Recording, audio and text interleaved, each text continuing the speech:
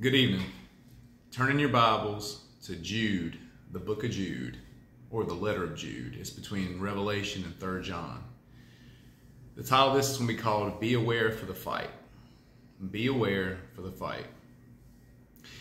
This is a letter written to fight for the common faith, warning against men perverting it, and examples that are given of what could happen to them.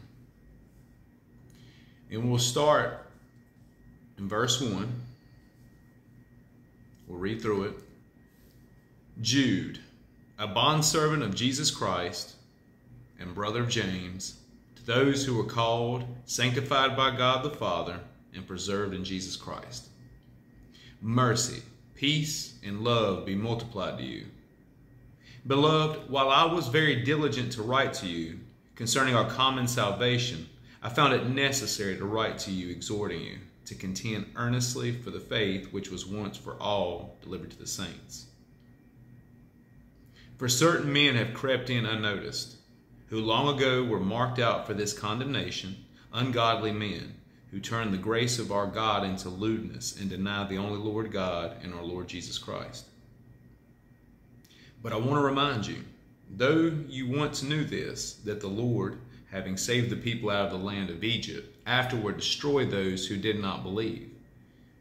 And the angels who did not keep their proper domain, but left their own abode, he has reserved in everlasting chains under darkness for the judgment of that great day, or the great day.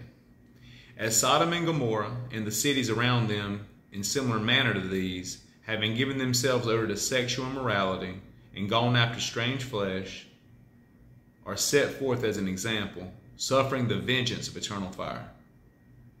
Likewise also these dreamers defile the flesh, reject authority, and speak evil of dignitaries. Let's pray. Dear Heavenly Father, thank you for allowing us to be able to come together and be able to read through your words, your scripture, the Holy Bible, Lord, that you've given to us to have another form of communication through you. Not only through prayer, but you have your written words for us to live by and to learn by and to share with others. Please use me, Lord, as a vessel that your Holy Spirit can work through in a state of humility to share this in a way that's where a child can understand it. To go in detail and to explain it in a manner that there's nothing left up to ponder or wonder what's being said. Pray that you give me the discernment, give them the discernment to understand and comprehend it, where they can use it, be aware of it, and share it with others as well, as you see fit. I love you. I praise you and I thank you, Lord. For it's in Jesus Christ's name I pray. Amen. Let's go with some backstory. So Jude, or in Hebrew, Judah, means praised, and is short in Greek for Judas.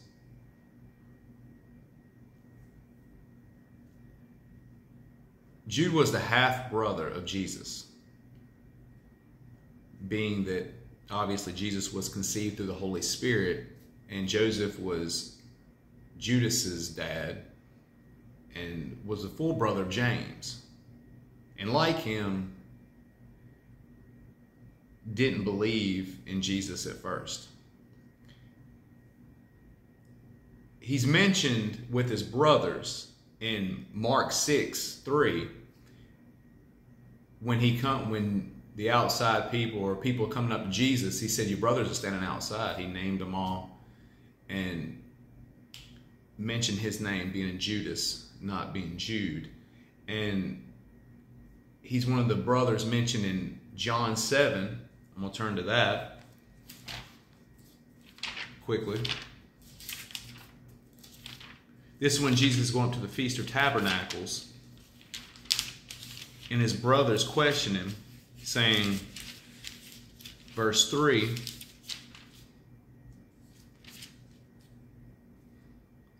his brothers therefore said to him, depart from here and go into Judea, that your disciples also may see the works that you're doing. For no one does anything in secret while he himself seeks to be known openly. If you do these things, show yourself to the world. For even his brothers did not believe in him. So James didn't believe in him. Jude didn't believe in him. None of his family really believed in him but Joseph, his stepdad, and obviously his mom, Mary. But after the resurrection in Acts 1:14, they were all believing.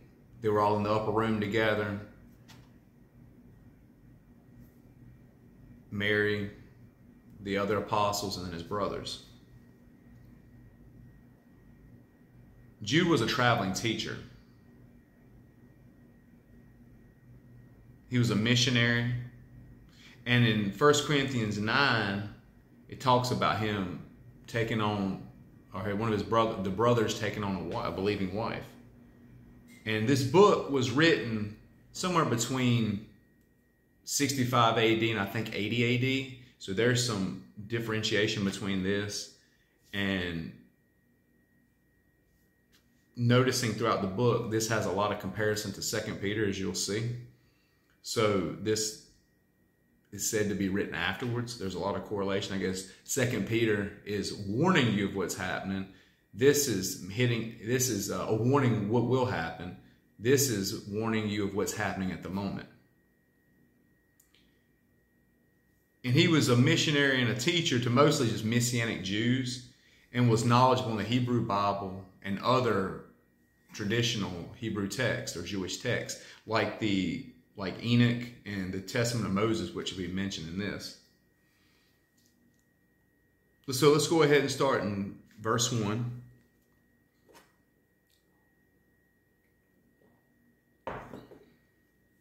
Jude, or Judas, a bondservant. The Greek word for that is doulos, which could also mean slave. The servant, the slave of Jesus Christ, and the brother of James, to those who are called to be saints from Romans 1:7, sanctified by God the Father. And if you read in Acts 20:32, he'll build you up and give you an inheritance among the sanctified. Sanctified meaning set apart, make holy. And in John 17:17, Jesus says, sanctify them by your truth. Your word is truth. So he's preparing the believers. God is the one that sanctifies them, and preserved in Jesus Christ. And in John 17:11 through 12, Jesus keeps those whom the Father gave him in the Father's name. So they're preserved in the Father's name through Jesus Christ. Go to verse 2. Mercy. Mercy is defined as not giving you something you deserve, or not giving you punishment you deserve. It's the opposite of grace. Basically, grace is giving you something you don't deserve, or giving you a gift you don't deserve. Peace and love, which are two fruit of the Spirit, in Galatians 5:22 and 23. Peace and love be multiplied to you. And in 1 Peter 1 and 2, 1 Peter 1, 2, and 2 Peter 1 and 2, Peter wishes grace instead of mercy. And like I said, grace is receiving a gift you don't deserve. That's why the grace Jesus Christ gives us is unfathomable, because like I said, we don't deserve it. He gives us a free gift we don't deserve, but he withholds punishment from us through him. So grace and mercy go together. He withholds punishment, which is the mercy, and gives us grace, gives us forgiveness, gives us a way out to salvation through him, grace. So go to verse 3. Beloved, while I was very diligent to write to you concerning our common salvation, or in Titus 1:4, common faith. So at this point, he was writing to them about expounding on the shared salvation. He planned to write a longer letter on shared salvation through Jesus Christ. But things changed when he had to be urgent and change what he was going to write about. He found it, or I found it necessary to write to you, exhorting you to contend earnestly for the faith. So instead of going out and writing about the salvation we have through Jesus Christ, and it was common among believers,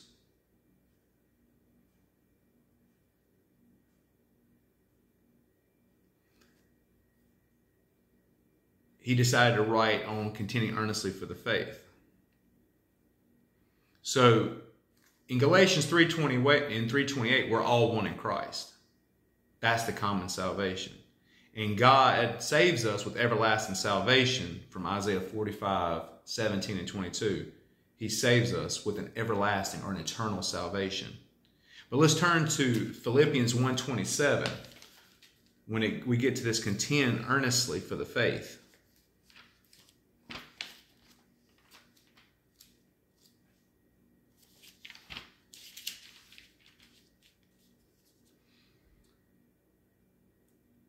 Only let your conduct be worthy of the gospel of Christ, so that whether I come and see you or am absent, I may hear of your affairs, that you stand fast in one spirit, with one mind, striving together for the faith of the gospel.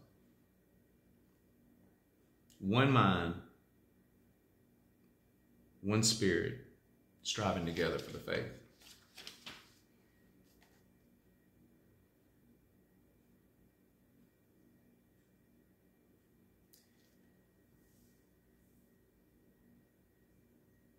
This faith needs to be always taken accountable, because this faith is something that God can improve upon, can add upon, can increase. I can't remember exactly where it's in one of the Gospels, but Jesus said when he was healing people, let it be done by your faith.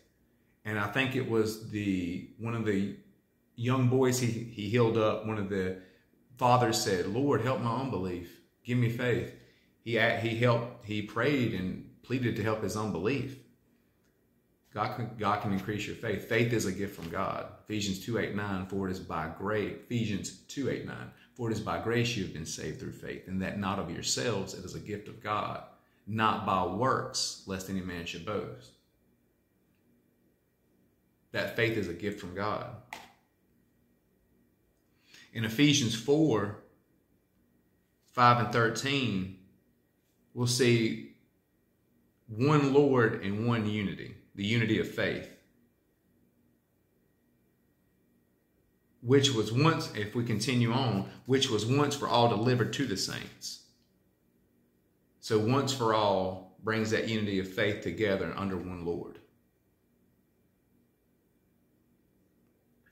Go to verse 4. For certain men have crept in unnoticed, who long ago were marked out for this condemnation, ungodly men, who turn the grace of our God into lewdness and deny the only Lord God and our Lord Jesus Christ.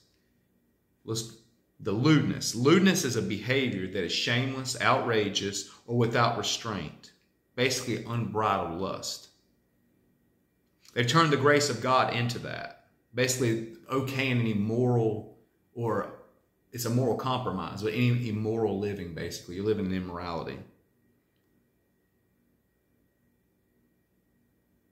And in 2 Peter 2, we'll go ahead and turn there, because this is basically a parallel to that. 2 Peter 2 and Jude have a lot in common. Like I said earlier, I believe Jude based a lot of stuff on what Peter was warning in 2 Peter. And he's writing a letter to address it as it's happening.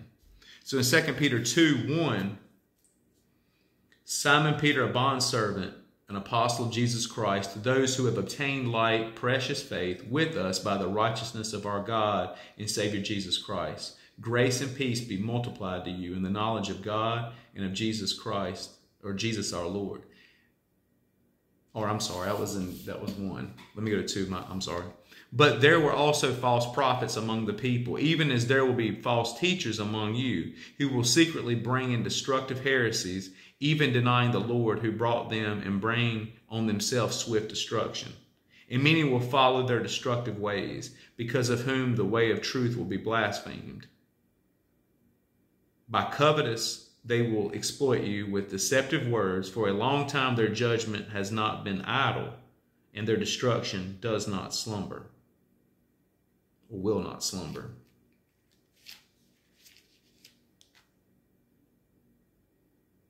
So he's basically foretelling what Jude's talking about here.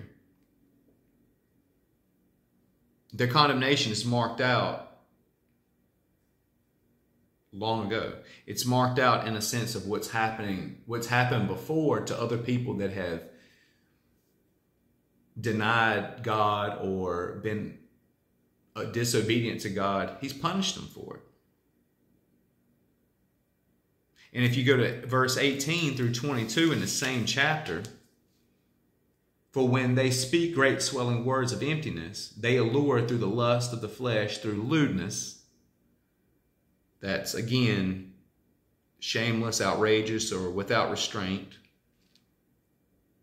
behavior. The ones who have actually escaped from those who live in error, while they promise them liberty, they themselves are slaves of corruption. For by whom a person is overcome, by him also he is brought into bondage.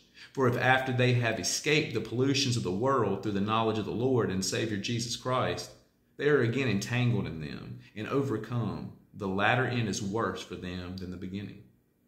For it would have been better for them not to have known the way of righteousness than having known it, to turn from the holy commandment delivered to them. But it has happened to them according to the true proverb, a dog returns to his own vomit, and a sow having washed, to her wallowing in the mire. They both mention the same word, lewdness. He's telling of what's going to happen, and Jude reiterates it and shows that the false teachers are doing that at this moment. Now, when we go to verse 5, now 5 is a transition. 5 right here is where he's giving examples of what's happened from past rebellious acts, rebellious Old Testament examples, and divine justice or holy justice is given by God. So we'll start in verse 5. But I want to remind you, though you once knew this, that the Lord, having saved the people out of the land of Egypt, if you go to Exodus 12:51, the Lord brought Israel out of Egypt. That was when the plagues were given to Pharaoh, and Pharaoh's hardness of heart, he wouldn't let his people go. And then that's when the Passover came, the death angel came, the ones that marked the post with the lamb's blood. The death angel passed by and didn't take their child, which was Israel.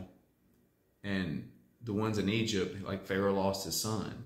And that what broke his hardness of heart. He let him go. He let them go shortly after that. And afterward destroy those who did not believe. So in Numbers 14, 26 through 35, let's turn there. Numbers is between Leviticus and Deuteronomy. It's the first 5 law books in the Old Testament.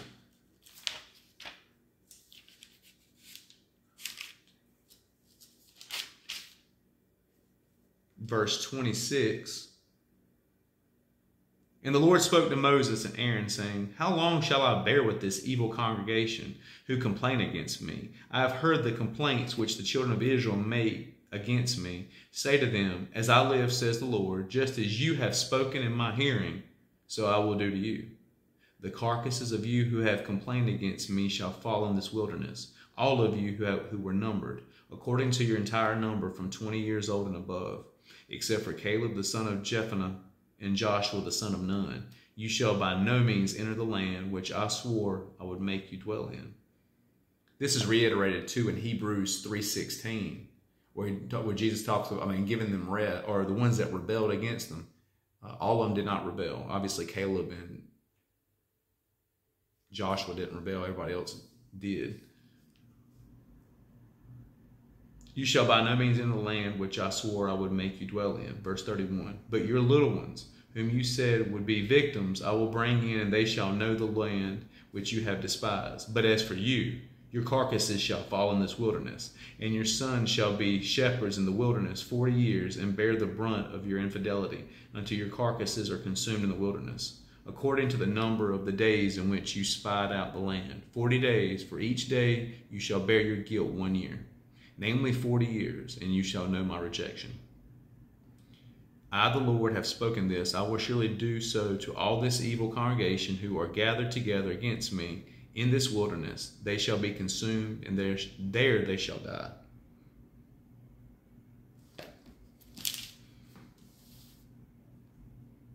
So they wandered the wilderness for 40 years. And those that did not believe, kept questioning God. Anything God did was not good enough, or it was they forgot about it. Basically, what have you done for me lately?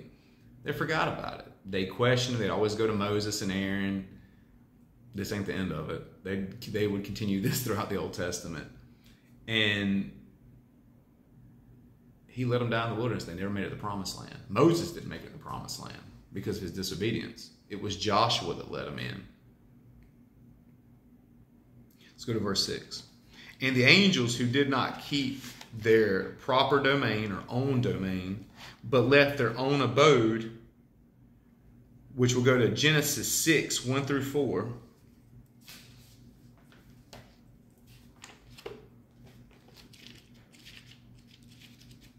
Well, I'll turn to Genesis 6. You don't have to. I'll read it to you.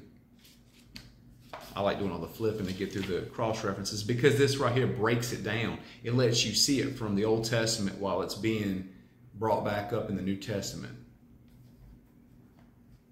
These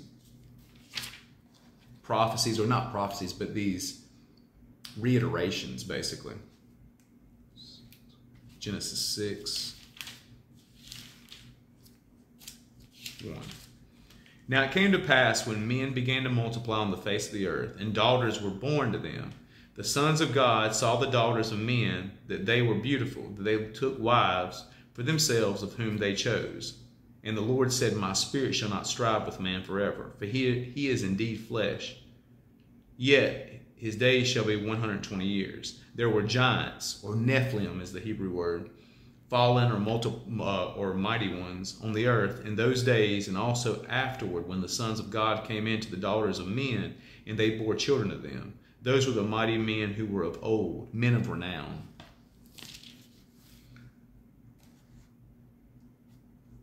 Enoch also talks about, it's the book of Enoch. So this is one of the areas that Jude uses, one of the non-canonical books. It's not in the Apocrypha, but it's a book that the Jewish people during the Old Testament, or that were familiar with the Old Testament during the New Testament time, would be familiar with.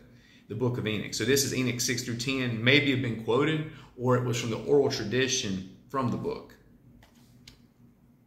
But obviously it's not quoted in here. Enoch's only talked about in Genesis. And then he was taken up to God.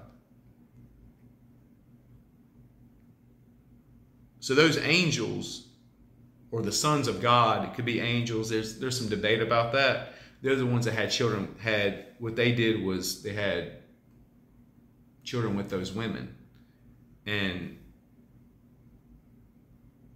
God did not approve of it. Obviously, God has reserved in everlasting chains under darkness those angels for the judgment of that great day. In 2 Peter again 2:4 talks about God cast those fallen angels into chains of darkness. Well, the Greek word is, I think, Tartarus. So it's one of the, you got Hades, which is the Greek word for where if you die, you're in now. There's supposed to be, I think, 2 compartments. I think Luke 16 talks about this, where Lazarus, when he died, is in Abraham's bosom, and then the rich man went to the other part, and there's a gulf fixed between them, and that's where he's in torment. So there's nobody in hell right now. Hell would be, I think the word would be Gehenna, would be the other word, but that's a word for the trash dump or the trash area outside of Jerusalem. So you got Gehenna, which is that I think is supposed to be the word for the eternal fire. You got Tartarus, which is the where the angels are at now, being chained up in darkness. And then you got Hades, which is where people are dead out would be it, or the Hebrew word would be Sheol in the Old Testament, where when you die, you either go to one or the other. Let's go to verse 7. As Sodom and Gomorrah and the cities around them, in a similar manner to these, having given themselves over to sexual morality, and gone after strange flesh, or set forth as an example, suffering the vengeance or punishment of eternal fire. So in Genesis 19, 24 and 25, the cities were destroyed after violent men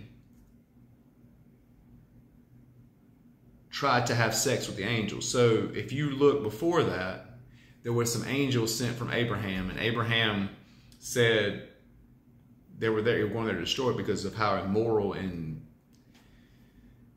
I guess, how degenerate like society is today. They decided to go and destroy Sodom and Gomorrah. So it's very similar to the degeneracy, the sexual degeneracy especially, of today, if not more. Bestiality was part of it, I guess. All these various sexual sins. And these angels were going down. They visited Abraham. They went down there and to destroy it. And they told Abraham, or no, Abraham tried to reason with them.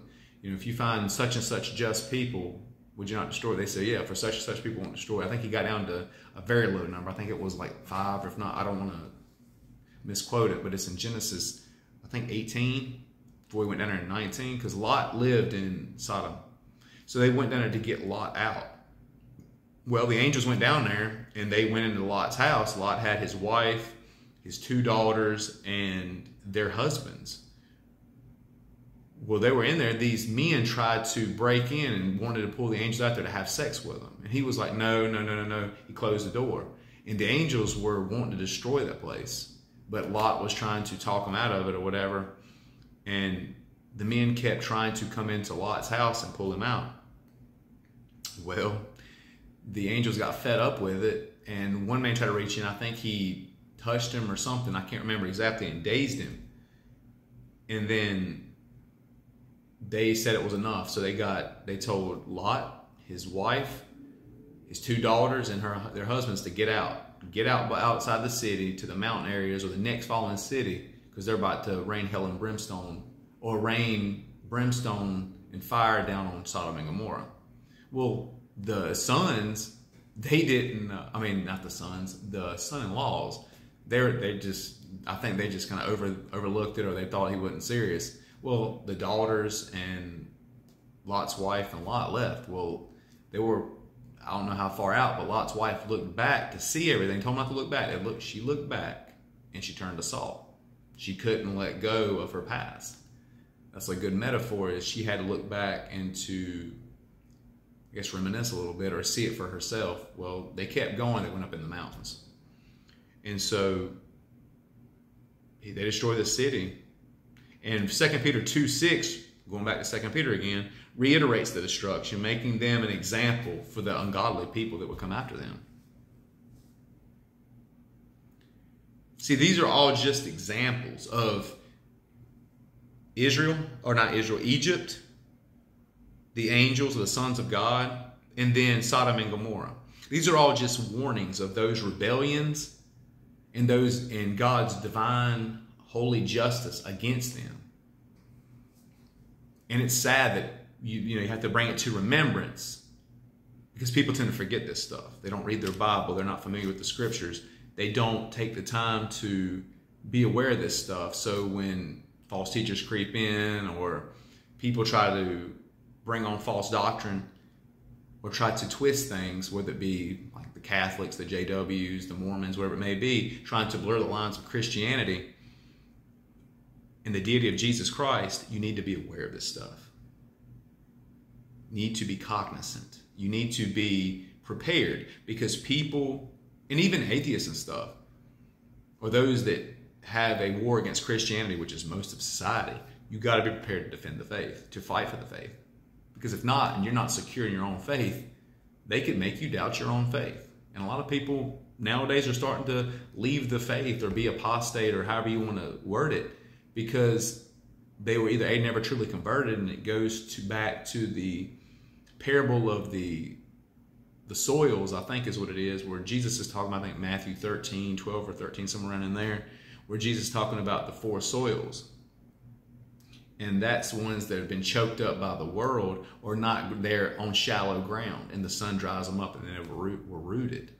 That's kind of the situation where if you're not prepared and you aren't feeding your faith or feeding your spiritual side with prayer, with your relationship with God, living it without moral compromise, making Jesus Christ Lord of your life, prayer, you should be praying throughout the day, and then reading the Bible and sharing it with others, using your spiritual gifts to edify people. All the spiritual gifts we have are made to edify others. We need to use them. Romans 12, 1 Corinthians 12, 1 Corinthians 14, Ephesians 4. If you're a Christian, you need to be aware of your spiritual gifts. And you need to use them properly. 1 Corinthians 14 talks about the order in the church and using spiritual gifts in an orderly manner, because God is not a God of disorder. So you need to be grounded in your faith. That's why you need to defend your faith. You need to be able to fight for your faith. Verse 8, likewise, also these dreamers defile the flesh, reject authority, and speak evil of dignitaries or glorious ones. 2 Peter 10 again, going to 2 Peter, 10 talk about the false teachers despise authority and they speak evil of them. I'm going to go to 2 Peter since we've been going back and forth on it anyway.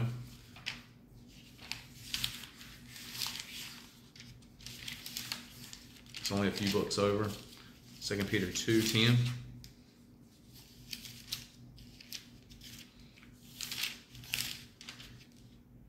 And especially those who walk according to the flesh in the lust of uncleanness and despise authority. They are presumptuous, self-willed. They are not afraid to speak evil of dignitaries or glorious ones. So see, it's the same word. And Exodus 22:28 talks about do not revile God or the rulers. But people don't respect their government. They don't respect the rule. Now, that does not okay the sinful and the anti-God, anti-Christian agenda of the West in today's society. I don't want to get into politics or anything, but that does not okay that. Like certain laws and certain views and certain agendas that are out by the government are very anti-Christian. They're not of God, and books are, I think it's 1 Peter, somewhere in 1 Peter, and then Romans 13 talks about being under the governing authorities. Well, they're there to create an atmosphere to keep everyone safe, but also it's gotten to the point. This was written during, if I'm not mistaken, Paul wrote that during Nero's time, and so it's not that bad now, but it's getting worse and worse over time. But he was saying that the governing authorities is established by God. So we need to respect that. And even going on to now, we have the governing authorities. So we need to live a orderly life, being in subjection to the government. But there's also things we need to be aware of. That doesn't mean you have to follow. Like, you don't have to be for whatever law or view or whatever to pass by that's anti-God, anti-Christian, just moral in general. I try to keep my views. Is it moral? Is it biblical, Christian, God? Is it biblical, Christian, moral, logical, factual, natural? It's got to fall within those five. So you want to have a criteria they'll fall into, but biblical and Christian is the first one. Jude is pushing to compete for the faith that false teachers are denying with examples of their punishment. That's what this whole first 8 verses were about. He wants you to compete for the faith against these false teachers, and he's giving you examples of what's happening. What's going to happen to them.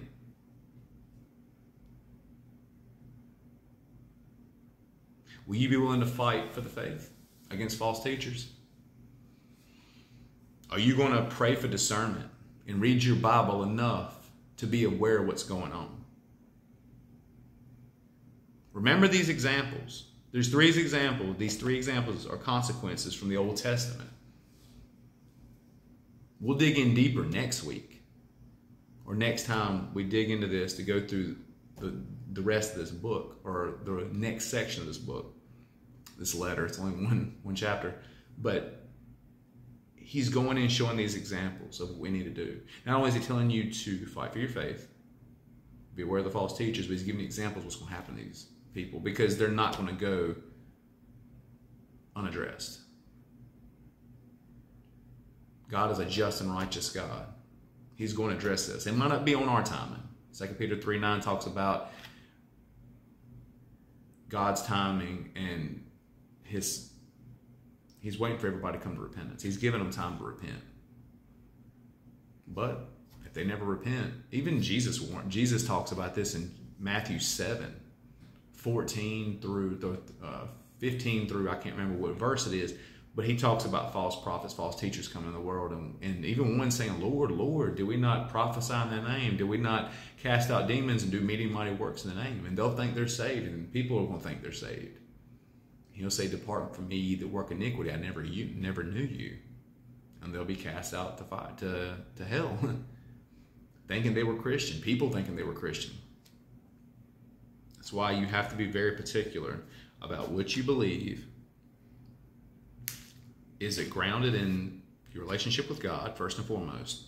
Prayer, having that communication, that conviction, that God speaking through your intuition, your conscience, your convictions, and being able to go off that, but also lining up with the Bible. We have the Bible for that reason.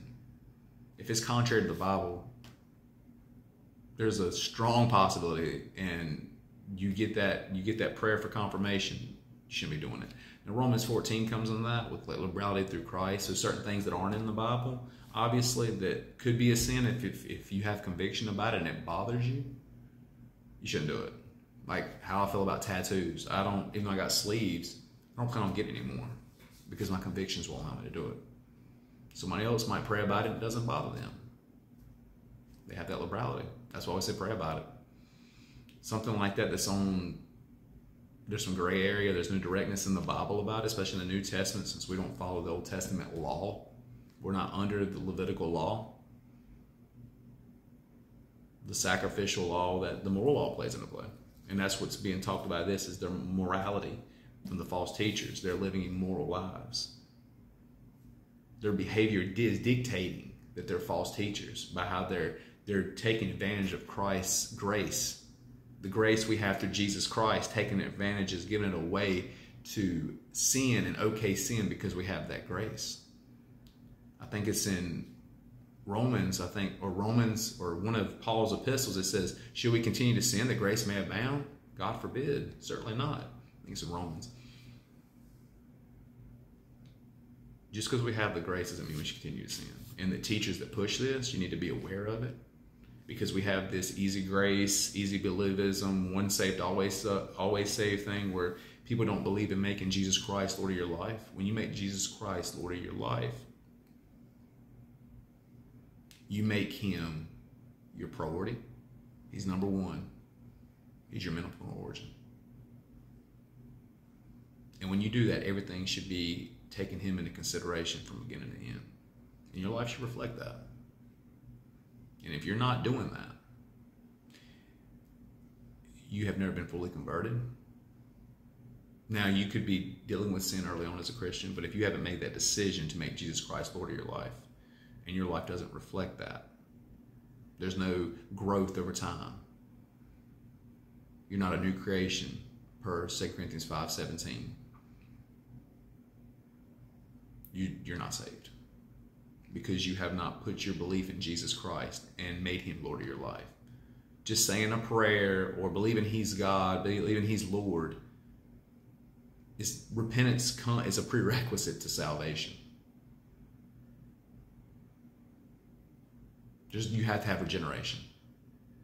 And regeneration is repenting, making Jesus Christ Lord of your life, and your life reflecting that.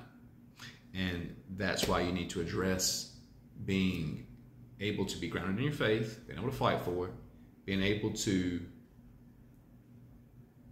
defend against and fight against any false doctrine or false teachers coming your way. And you need to bring in remembrance to be aware of this stuff. You might know it now being that you're reading it, but you need to be in prayer, in the Bible, being around Christian counsel to hold you accountable.